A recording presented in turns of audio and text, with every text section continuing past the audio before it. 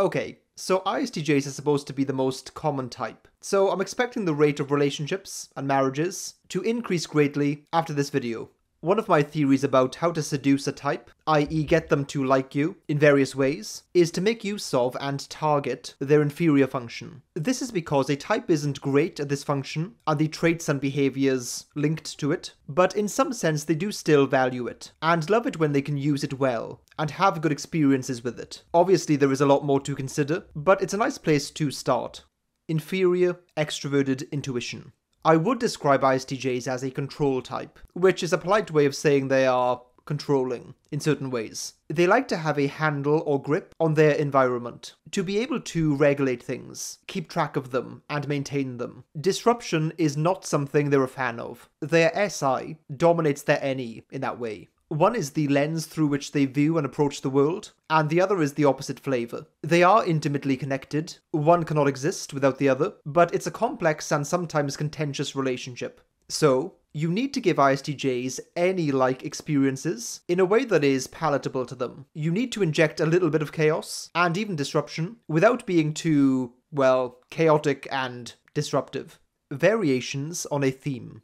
The easiest way to inject variety into the life of ISTJs, who are naturally creatures of habit, is to use what I'll call variations on a theme. By which I mean, to take something they already do, or like, and adjust it slightly, or perhaps add something small and subtle to it. Let's say, for example, you are out at a restaurant, and you know that they will order the same thing every time. Instead of saying, just branch out and take a risk on a new dish, recommend something like a side or a sauce. Something that could go with the meal, that they haven't tried before. That way you're not upending anything. You're not making them feel guilty for being repetitive or even predictable in certain areas. And you're also showing them that you're not going to be a disruptive force in their life, but instead one that complements it and brings more to the table.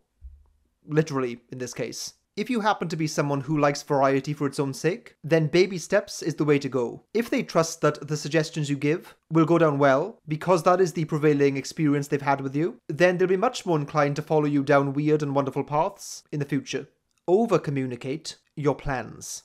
ISTJs are every bit the planners and schemers that INTJs are. They dislike it when people are changeable too much. If your plan is to go with the flow, then that probably won't work. There are two broad options here. One is simply to let the ISTJ do all the planning, which they will gladly do, but if you pick that path, you do always have to follow the plan. The alternative is to over-communicate. If you yourself are quite a chaotic person who is very changeable, especially with plans, then simply over-communicating any updates or changes or 180 turns will be very useful and appreciated by ISTJs. I'd say that ISTJs would probably agree with the notion that a bad plan is better than no plan. It's simply the way that they approach things, and it's hard for them to switch that off. So constantly robbing them of that probably won't be sustainable. There's definitely some ways you could meet them in the middle, though. Let's say you're planning a night out, or some kind of trip. You could simply let the ISTJ plan their part alone, so they know exactly what they're going to do. It removes the uncertainty for them. And often the functions are about psychological comfort. So when they have that plan and certainty, that kind of reliable foundation, they'll happily deviate from it if need be, but it needs to be there in some form at the beginning.